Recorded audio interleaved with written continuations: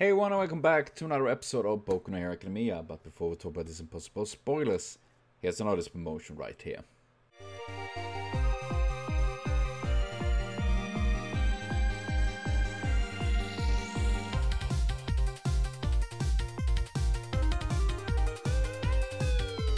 So please be sure to check out Yonrei for more amazing art. Links to them and link below is for links to this reaction video of Yonrei Academia.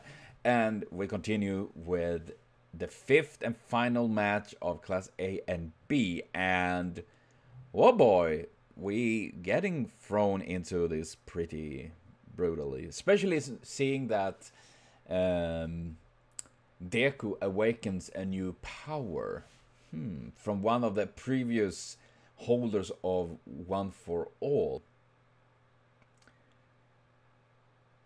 And damn, okay, it's gonna be interesting to see. I'm curious now what the other quirks are. We have the Black Whip. That's pretty cool, I will say. I like that. That's generally just really cool. But really makes me wonder what other quirks gonna be. But also, like, why didn't All Might? Because we never saw All Might use those Black Whip or any other. He had his Texas Smash and all those, but I guess we're gonna get that explained later.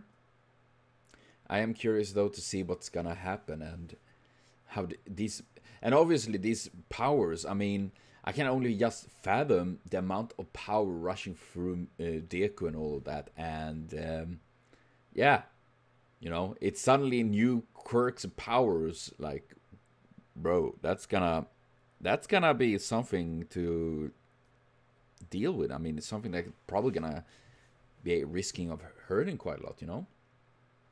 And not to mention that we got like this moment. I really liked the moment with Ochako, how she like appeared and really saved Deku there and all, and got dude, she's so dude, she's amazing. And Shinso as well, saving, like, fuck yeah. But we're gonna see more next week, and thank every one of you for watching. So see you next time. See you later, and have a continued super great day.